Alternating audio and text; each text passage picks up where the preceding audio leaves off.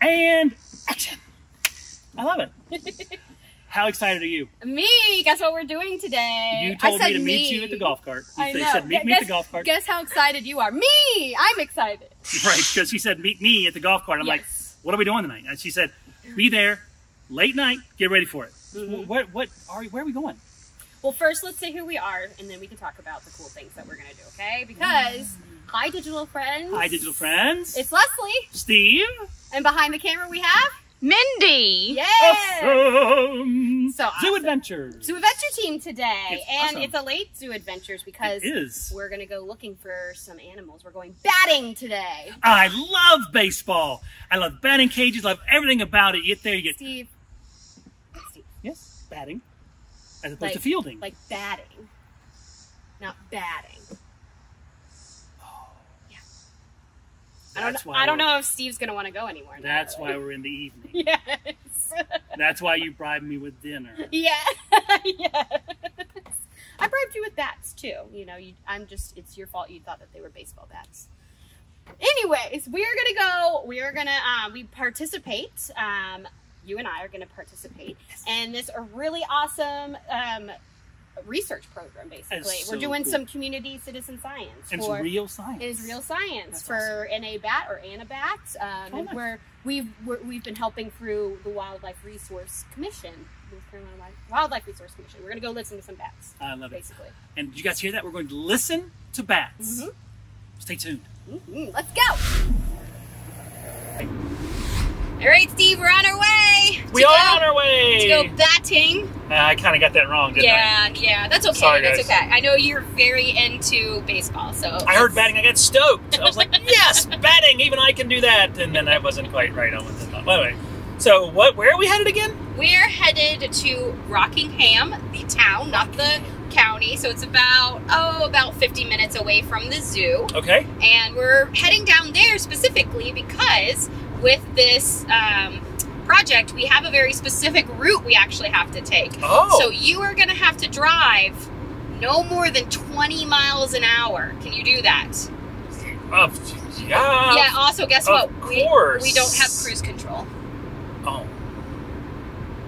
Good thing we have hazard signs. We do have hazard We can put our signs. hazards, and then we'll have a little sign that says I we're was doing just going to that. ask. We have some, okay, so people know what we're doing Yes. around here. But A little nervous there.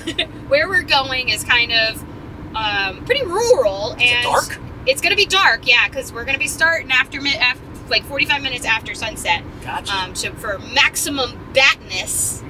Maximum battiness. I like Maximum batting. batness. And we're going to be showing everybody kind of how we do that. But cool. we have to get there first. So we're on our way. Then we'll meet up with you all when we're getting ready to go batting. Awesome. Very Yay! good. Hang tight. We found the moon. And I guess if we are going batting, it needs to be dark. It's not quite there yet. So what's the plan? So we're going to get ready. Yeah. Because it is sundown.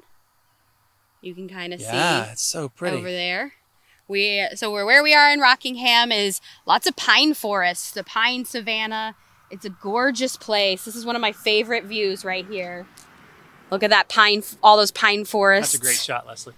Yeah, so they call it the pine forest savanna because it's got all those pine trees, but it also has a lot of open air as well, or open ground in there. And it's just one of my favorite habitats. Such a beautiful habitat. So pretty. So we're getting ready. We're gonna kind of get all of our gear going, and then we'll be ready to go batting. Are you excited? I am so stoked. It's gonna be really cool to see it. It's gonna be neat. And this is your first year doing this with me. It is. It's so exciting. Last year was Wendy. Hi, Wendy. We miss you, Wendy. no doubt. I gotta be up till 12:30 tonight. Where are you, Wendy? Right. So let's get our stuff and get started. Okay. I love it. All right, Steve. So We have the camera. I know. Isn't this amazing, everybody? Since I'm kind of the one that has been doing this is my third year. I had to put Steve behind the camera. So we did a quick tutorial and hopefully he'll do just great. So everybody talk about how wonderful Steve's camera skills are. He needs that support. So what I have, Steve, is I have our kind of bin. We are Southern Piedmont. So there's all of the people that hand off these bins to each other. We're all part of Southern Piedmont, basically. And because we're still doing this and we're in COVID, we do have a whole cleaning protocol for kind of, since it's going between people's hands. So that's a little bit new this year and last year. We actually did that last year too. So in this. Oh, you did? Yeah, we did. I mean, the COVID stuff, I didn't realize that. Cool. One thing that's really great is our friends that help put this all together at Wildlife Resources, North Carolina Wildlife Resources. They give you like everything that you need to know, and they make it so, since we only do it once a year, 2 days once a year, it's really great that they have all the information in there. But this is all the stuff we're going to use, and a lot of it's technology that most of you probably know. So we have a tablet. Nice. On that tablet we have the app that we're going to use. So the app that we're going to use is this eco meter. So once I have everything plugged in, then we'll be able to turn that app on. And you see we have our North Carolina Wildlife Resources Commission, who we are doing this project with. Or for, really, honestly. We have a GPS system, which we're going to turn on and put that on the front so that when they're collecting data, they'll also have the GPS coordinates as well. And then this is what we're going to put on the back of our car as we're driving, so people know that we are part of this survey, and so they won't be like, why is this person driving less than 20 miles an hour? They'll be able to say, oh, I see, they're doing a survey with the North Carolina Wildlife Resources Commission. Then this is kind of neat. So this is actually our route right here. So when we go driving, we have a very specific route that we have to take, and it has where you're turning, what the name of the street is. It even has how many miles on that street that you're going. So once we're driving, my job is, because I'm the kind of the person doing the tech and Steve's the person driving, my job is to make sure he knows where to turn, and he kind of watches the mileage with me. And then on the back, it actually shows us what our whole entire route is going to be. And this will take us about an hour to get through, because we are driving so slow. So it takes about an hour to get through that whole entire thing, and it's under 20 miles total. So we'll have that. Then there's all of this information that we need if we need to kind of like figure stuff out. But in the back of it are our data sheets. So I'll show you our data sheets. This is the data that we're collecting today. Actually, let me show you the one that we did the other day. So this is our data sheet from the other night. We actually came and did this on the 15th as well. We had to collect what time the sunset was, what our grid and where we are driving is. And then we have to do when we start, the temperature, what the wind speed is, what the humidity, can you see the moon? And then we estimate the cloud coverage, which tonight is going to be 0%. I agree with you. I agree with you. And then kind of what the moon looks like. And all this stuff is really important. We do this the same week every year, roughly the same time, the 45 minutes after sunset, so we can get the least amount of variables. So we're trying to get it all in kind of that time and place and same route, so we can have not too many variables into this research. And so we put when we start, and then we write all of that for when we end as well. And then so we'll do another sheet tonight as well. All right, and then the star of the show is this right here, this tiny little red thing. This is the Ecometer Touch 2 from Wildlife Acoustics. This is what we're able to use to hear the bats. So we take the Ecometer, and it has a cord from it. We'll plug it into the iPad or the tablet. It doesn't have to be an iPad, that's just what we have. And then we kind of get that so that it's attached to this little suction cup thing, and then it'll go right on top of there. And this is a Steve's job because he's the tall one. So it's very nice to have tall people with you. But so it will stick right up there. And as we drive, it'll get every animal or every bat, because it is specific for bats. It'll get their voices on on registered on our tablet, and it's pretty cool to see. I can't wait to show y'all some of those. So that is how we're gonna get everything started, and we'll see you while we're. Oh, do you have any questions, Steve? Or? I was going to say, so you guys have done this. Y'all have done this now. This is your 3rd year, right? Is there really a goal? I mean, the Wildlife Resource Commission, one of our wonderful partners, is doing this. Why here all the time? Why? What's the plan there? So the goal is we need as much information as we can about bats, especially certain times of the year, because we just don't have a lot of that information. And the acoustic study is being done all about the same time, all across North Carolina. Oh, there is? Okay. Yeah, so nice. There's, like I said, we're southern Piedmont, there's northern Piedmont, there's several out in the coast, there's several in the mountains, and then all of our information goes together, and then they research what's going on, and then they can tell if there's going to be a certain species of bat that's there normally, and getting that kind of baseline is going to help us as we continue this research, because this is a long-term research. So when we said, hey, we'd love to be part of this and we'd love to go out and do this acoustic study, they asked us, is this something you're willing to do for years? And we said, yes, we are willing to do this for years.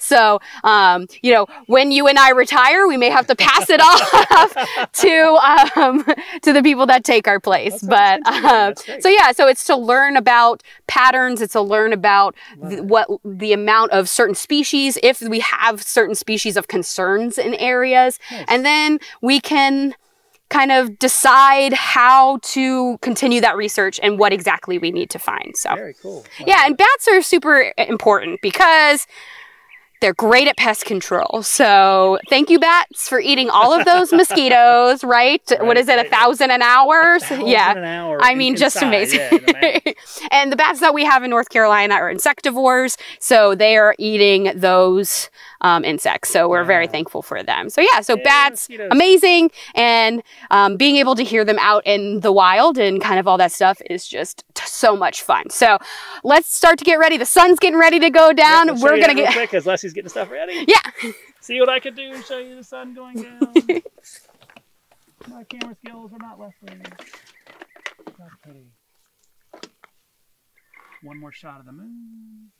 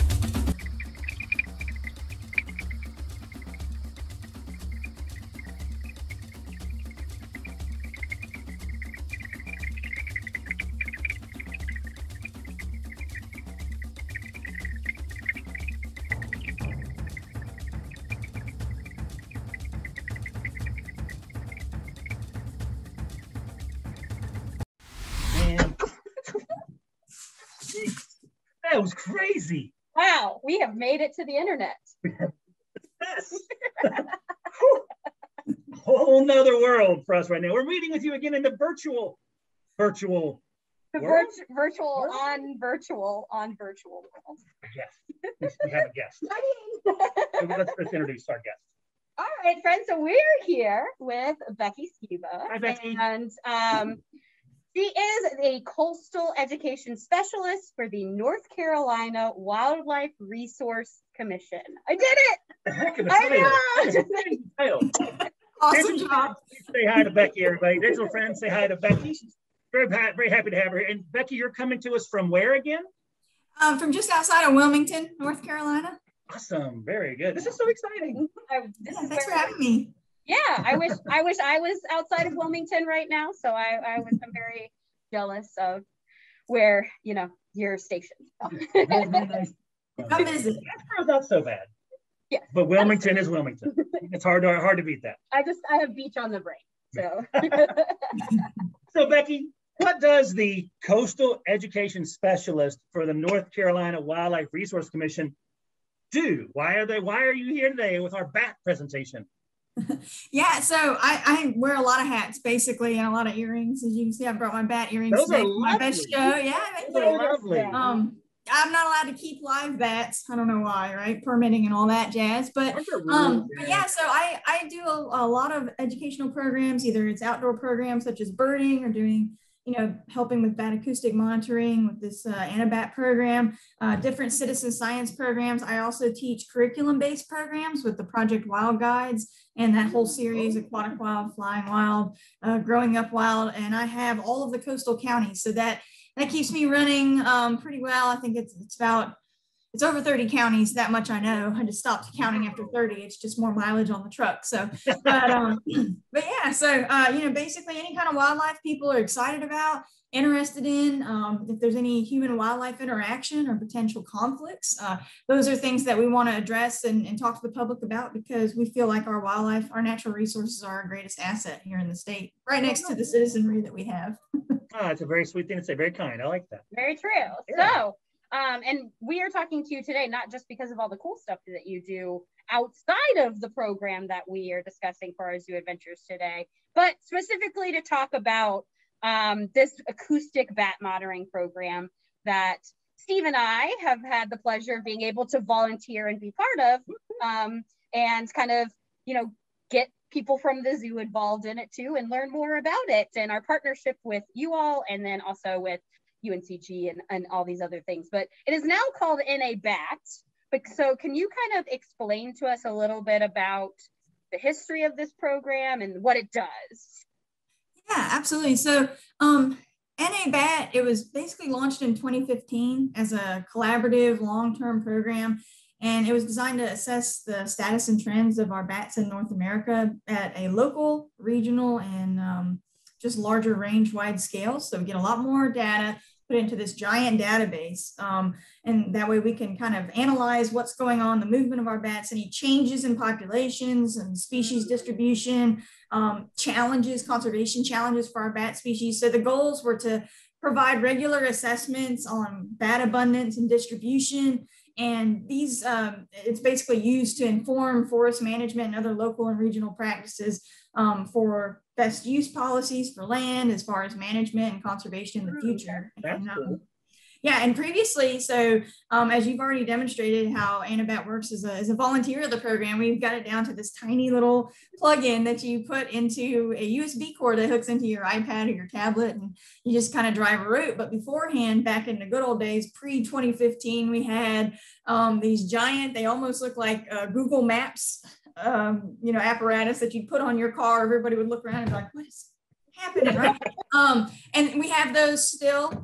They are still used on some mountain routes by some of our bat technicians in our wildlife management division, but we also have them using as kind of a standstill acoustic monitor in specific areas if we want more long-term data in a spot that we know is, has a pretty significant population, or just in general, just to keep the data current and consistent with where we're measuring. So, but Anabat is really cool because it is this national database. So it's North American bat basically. And it has 500 online registered users, and that data is collected, reported from 49 US states, 6 Canadian provinces. So just to give you an idea, I know everybody's been talking about the COVID effect in terms of wildlife viewing and how we've noticed so much more, and we've just enjoyed, being outside and all the different wildlife we've come across. Just in 2020 alone, the Anabat database increased from close to 30,000 records to more than 44 million. Wow. Yeah, so that big jump basically occurred not only from COVID, but also the U.S. Fish and Wildlife Service asked people to enter data on 3 species that were being assessed for being listed under the Endangered Species Act. So those would be our tricolored bats, our northern long-eared bats, and the little brown bats. And so Anabat basically used those submissions to create detailed status and trend documents that the Fish and Wildlife Service is now using to make its listing decisions in terms of how are we going to work to conserve the species in the future. So that's pretty exciting. It is, yeah. Being able to use this information to like help with trends or whatever we need to do to help the animals in the wild, basically. Absolutely. And this kind of citizen science program is really just designed for, you pretty much have direct input of data. We do have bat biologists that review the bat calls that you take. So I'm sure you've probably reviewed the process, but we're lucky enough in North Carolina that we have 50 routes that run throughout the state. And our goal is to get to 100. So we're trying to add routes as we get more equipment and volunteers interested. There's a whole scientific method for what routes to add where and the distance and all of that. And of course, you have to deal with geography as far as, you know, mountains and bodies of water and traffic and dead end roads and all of that stuff. But we have some fantastic volunteers that drive these routes for 2 months out of the year. So it's June and July. They have a set window. Yeah, they have a set window. It's usually a 10-day window that they're going to drive at least twice at night, 45 minutes after sunset to collect all this data. And basically what they're picking up are the foraging calls of our bats. So bats also make social calls. They chit chat with one another and those kinds of things. But the foraging calls are using that echolocation to find their food. And then that's how we're able to record that driving at 20 miles an hour. And then we can put that in the app and upload it to the specific software that our biologists use. And from there, they basically determine what kind of species it is. So this project is not only, you know, a North American project, but even just within the state of North Carolina, we have it divided between the mountains and the Piedmont and the coastal regions in terms of the routes that we've run. And another thing I'd like to point out, our volunteers go through a training and orientation process so that they know how to handle the equipment, and they've, you know, and so that way it's kind of like we're building a sense of community. We want to make sure that they can look out for one another and help our new volunteers get settled in. And like I said, we really couldn't do this project without the volunteers that we have. And this is also kind of a partnership within the Wildlife Resources Commission because myself, our CC King, our regional education specialist in the Piedmont, and Tanya Poole, our regional education specialist in the mountains, we all kind of coordinate volunteers and get them together and start getting them their kits and the information that they need and working with them throughout the June and July season for collection of data. And we're part of the Wildlife Education Division. So we get to meet a lot of fun people through a lot of our workshops that we do. And so that enabled us to help our bat biologists who are in our Wildlife Management Division so that they can get all of this extra data, but they just didn't have the people that were trained and able to get out there. So like I said, this is impossible to do without volunteer help. We have some pretty amazing digital friends out there who are very passionate about animals. I'm talking to you all digital friends, wherever you are out there. So they're very passionate, they're very exciting, and they love sharing and being part of. So being one of these bat citizen scientists is not out of the realm of possibility for them. They could get involved with this program. Yeah, absolutely. So it has been extremely popular. And as I said, we are trying to add new routes as we can make space for having enough equipment to actually have it out there, since everybody, once you have a new route, we have to assign it to a very specific 1 week period.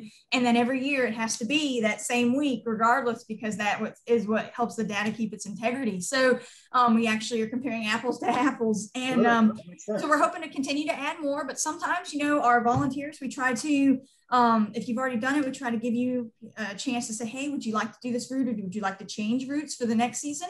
Sometimes people have other commitments and they can't make it, but then also we're always expanding. So we train backup volunteers, and we had to utilize probably 10 different backup volunteers this year alone. Oh, cool. Yeah, but we also added some new routes as well. So things happen, and you know, we're also working on ways to keep our volunteers or people that are interested in our Anabat program. We're looking for some kind of volunteer development outside of actually running the survey. So whether those are going to be, you know, just question and answers with some of our bat biologists, whether it's going to be an opportunity, post-pandemic, to attend bat mist netting, to see them up close with researchers that have the right shots to handle them, or, quite possibly it could be, doing some monitoring in the fall or different periods of time, spring, where we have bats migrating, but it's not necessarily within that summer window, or still surveys. So we're working out a lot of different possibilities. So even if you don't get an Anabat route itself, we're still trying to find ways for you to be able to contribute data to this project. That's awesome, because that's really neat. Yeah, like it's people are kind of always trying to get out there, I think, and we know a lot of people, especially our visual guests who are coming here trying to learn about animals. We know we need the help with animals, but how do I actually get out there? How do I actually do it? So it is really awesome that we have all these different things. And then you also said in multiple different states, because we actually have lots of digital guests that aren't just from North Carolina. So they could potentially, if somebody from a different state was interested in it, they could go to NA BAT or North America BAT and see if potentially they could help out in their state too. Is that correct? Our Illinois, New York friends out there. Come on, come on. Yeah, they can. There's actually, if you look up NA BAT, you'll get up to the website. That's the national database, and they actually have hub contacts. So you can contact them and be like, hey, I'm looking to volunteer. Just shoot them an email, and they can send you to the right person, or specific states depending on who they're partnering with. But I imagine that most of them are partnering with whoever the main wildlife management agency is in the state. So it might be a Department of Natural Resources, might be something, pretty much along that vein. But yeah, you can always reach out and just be patient. You know how us folks are about email, but we get to it as fast as we possibly can. And a lot of, like I said, these programs, the Anabat program with the driving, we run in the summertime. The timing of it and the other types of projects that you might be able to get involved in may fall outside of that window. So just contact that agency and they'll let you know what they have available. I love that. That's great. Absolutely awesome. Great that we can give our digital friends some call to action, how to do it. Citizen scientists. Yes, exactly. So Becky, we've talked a lot about the BAT program and everything like that, but why bats? Why are bats important? I love bats. Steve loves bats. A lot of us love bats, but can you kind of give us a reason as to why bats are such great animals, basically, why they're important to the environment? Oh yeah, absolutely. So if you have to move past the intrinsic value, because they're here, they're valuable, and they are here because they do provide pretty vital ecosystem services. They provide pest control, which is extremely helpful. Anybody, anywhere, not even just the South, can appreciate that bats can eat a significant amount of insects a night. In fact, sometimes one single bat can eat, over 1,000 insects a night. So that's pretty significant right there. But it's not just mosquitoes. It could be, grain moths. It could be, like all kinds of, just nighttime pollinators that we have out there. So they're going after all kinds of different moth species. They're going after Japanese beetles. If anybody was wondering who actually eats those Japanese beetles, I mean, just basically, anything that's any kind of flying ant or beetle, damselflies, dragonflies, leafhoppers. So they're serving their role as far as trying to keep those booming populations down, or at least in check. And they're also in different parts of the world. Bats are pollinators. So we have bats that are, insect eaters. Yeah. So our bats in North Carolina are all insectivores. We don't have the blood sucking bats. You have to go to Central and South America for that kind of tourism. So, but North Carolina Zoo. Yeah. Or there you go. Good plug. Yeah. So, that's where you keep them in containment there. But, but in other parts of the world, we have fruit eating bats. So, especially like in Laos, Cambodia, that particular area over there. So they do aid in pollination and seed dispersal as well by spreading that. So they're really important as well for our global biodiversity and just overall ecosystem health. They make it a more robust and healthier system simply because they do help add species richness to that kind of component. And, many bat species have actually adapted to living safely alongside humans in both rural environments and in urban environments. And so that's kind of some of the interesting data that we have from Anabat as well, because we have transects that run right along, cities or areas that are a little bit more populated with people and buildings and that sort of thing. Some that run near farms, and then some that are way, way out and in the boonies out there, but I mean, they've learned to, adapt to the food sources that we provide in our gardens. And places in our parks and even roosting around our homes. So they're pretty beneficial neighbors. But just, just in terms of being good neighbors to bats, I mean, there are over 200 species of bats that are actually on the threatened list. So they're struggling, but 67 plant families actually rely on bats as either their major or their exclusive pollinator. So, when we're talking about species richness, it's not just in terms of I'm here, I count. They're actually helping our plants and things like that. I can't even imagine how convoluted that might get over time if it's the plants and the bats, and what other plants are animals relying on that bats are pollinating. So who knows how that snowball is grown or impacted.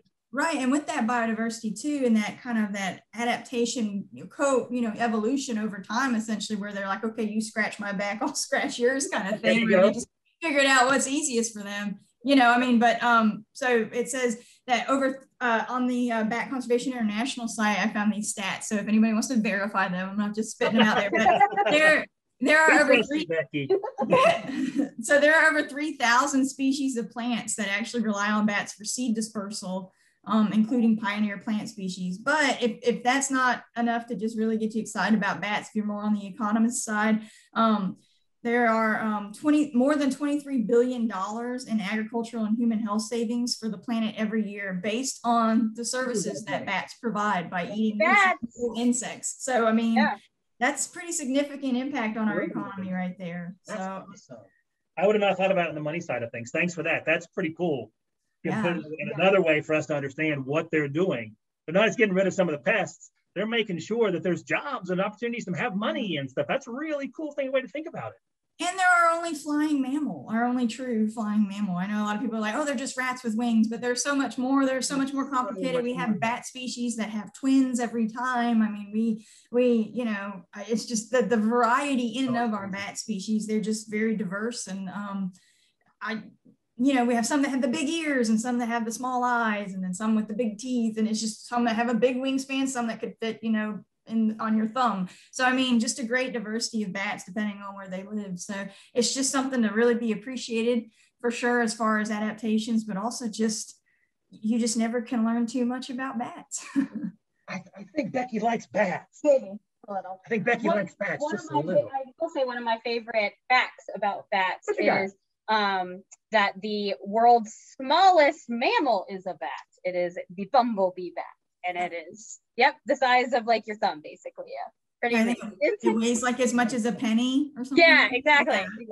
4.5 grams, my friends. There you go. And I think on the 2020 quarter, it was a bat. So if you have any quarters around, I know we're in a coin shortage, but check it out. You can see it. Yeah. Digital friends, there's an activity for you. Can you find a quarter with a bat on it? What else you got? So a question also. From this information, have you found any like neat or cool stuff over the past several years from this acoustic bat monitoring program? What you got? Yeah, absolutely. So with 2021 being the 6th year that we've basically been working with Anabat, we've actually we've increased our routes in the coast. And we have always had a lot of coverage in the mountains. So that's been the primary area because of all the caves and the roosting areas and that sort of thing. Sure. When white nose syndrome hit, which is absolutely devastating, there are several species that are impacted by white nose syndrome. And that is a horrible fungal disease, basically, that has knocked out over 90% of some of our bat species populations. And so they've increased because we have more volunteers and people, the amount of routes and kind of coverage in the Piedmont and the coast. And because of that, our biologists have detected a group of little brown bats that have been found consistently across the years in the northern coastal region. So that's kind of the area of east of I-95 and north of 64.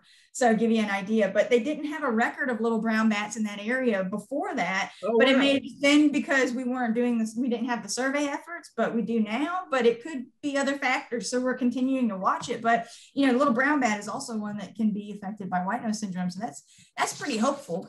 But, we're starting to notice bats in areas that we didn't previously think that we had them. Oh, good.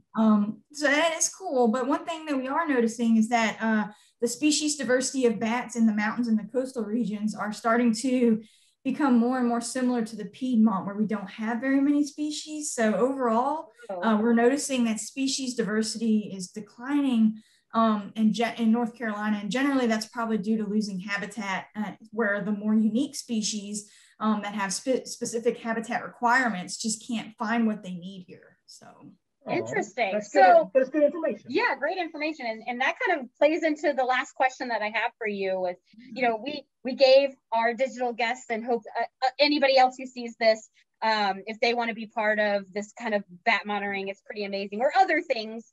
But if somebody's like, I don't have the time to be able to volunteer, or this is something that maybe I can't fit into my schedule, what are some other ways that people can help bats?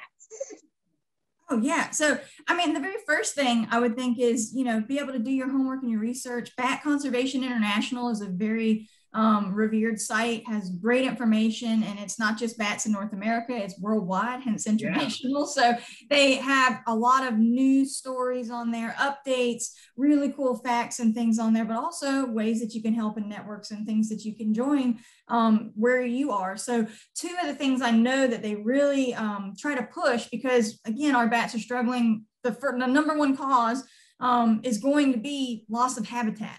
So no matter where you live, development is happening. I mean, you know, I'm filming from my house, so I'm part of it, but you know what I mean? We all need a shelter. We haven't adapted as well as our bat friends have. But one way that you can help bats is you can use your acreage, use your yardage to kind of plant some plants that are going to attract nighttime pollinators. And every time I say that, people think, oh, it's just got to be that ugly plant from, you know, like, what is it, Dennis the Menace, it only blooms once in a million years or something like that. But they're not. There's just really beautiful trees and all kinds of perennials and annuals and things that you can plant in your garden that bloom in the early evening, and some in different seasons and that sort of thing, but that will attract nighttime pollinators like moths and other beetles and many others that are going to actually feed our bats. So, you know, I know Field of Dreams, if you build it, they will come. If you feed them, they will line up, right? So just try to plant some things that's going to attract their food source. And also, if you can build a bat house or purchase a bat house that's been put together, that's another way. So I will tell you, if you go to birding shops and places like that, they do carry what they call bat boxes, but buyer beware. You want to have about an inch worth of space for the opening, because bats are small. Our bats are small here, and they want to like they go in there to snuggle and kind of cuddle up. So they don't want a lot of air moving up and down, because they want that temperature consistent. So you want to put your bat house southeast facing, and the sweet spot for height is usually about 12 to 20 feet. Anywhere up there that high is going to be good, because when the bats fly down, they don't just go and hit the yard or your tree or your fence or whatever you have. It makes it harder for squirrels and snakes and, you know, other things to get up in there. But that way they get that morning sun, and then when the temperature drops, they know it's time to go out and eat, and then hopefully they're going to go out and grab all those mosquitoes and everything else that's out in your yard. And that leads me kind of to another thing. If you can lighten up on the use of insecticides or pesticides, maybe have some other plants. If there's an area in your backyard or your porch or anything that you gather around, get some of those more aromatic plants that every time you walk by, and you, like rosemary and others, you know, lemongrass, that you just touch it. Every time you walk by, you just kind of touch it, releases those oils, and that's what's going to keep those insects from hanging around your area, rather than just treating your yard and killing basically a food source for them. You can just kind of be like, here you go, I'm going to push them towards you. So yeah, that, and dispelling myths about bats, and, you know, just educating others about bats. So those are all really, really great ways to be a bat steward. Yes. Digital friends, bat stewardship. That's a great phrase, Becky. Thank you for that. And I'm sure that our digital friends would love to be a bat steward as they can, either producing an action, doing something to their house, or just sharing the wonderfulness that is a bat. So that's really cool. Thank you so much for hanging out with us today, Becky. Yes. It's been great. We had a great time. I know it unfortunately is just virtual, but it still allows us to connect and kind of learn more about why bats are so awesome and things like that. Maybe Wilmington one day. I think maybe we need to come down there one day, right? Yeah, let me know. I'll take you out for some good seafood. Hey, yeah. Well, thanks so much for having me. Very good. Well, Becky, thank you so very much. Digital friends, please give Becky a thank you if you don't mind right now. I know they're giving you some waves and they're giving you some claps. There's some amazing friends that we have in the digital world. Becky, we can't wait to talk to you again soon. We'll see you later. Hang in there. Thanks. Bye, y'all. Well, Steve. Yes? How was your first batting experience with me? For not what I was expecting, it was really a lot of fun. It was really a lot of fun. That was cool. And to be able to actually hear and see those echoes, that was awesome. That was very cool. That was neat. And we'll eventually get all the information back to kind of know who we saw or heard during our routes. But next year, up for it again next year?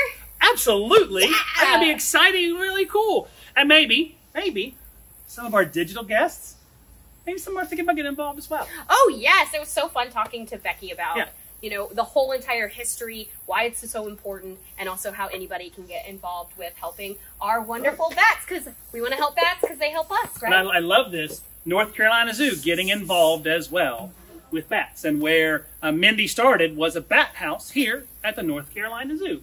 And talk about the how and the why here at Streamside. Love it. Well, thank you so much. Thanks for joining us. Thanks for joining me. Absolutely. That was a fun invitation. I wasn't expecting. It was really a good time. All right, Zoo Adventures guests, so good to see you guys one more time. Thanks for tuning in today to your Zoo Adventures world. Today, Leslie was in front of the camera. So was Steve. And Mindy was behind. Thank you very much, Mindy. Digital friends, stay safe. We can't wait to see you at the North Carolina Zoo in the future. Bye, everybody. Bye.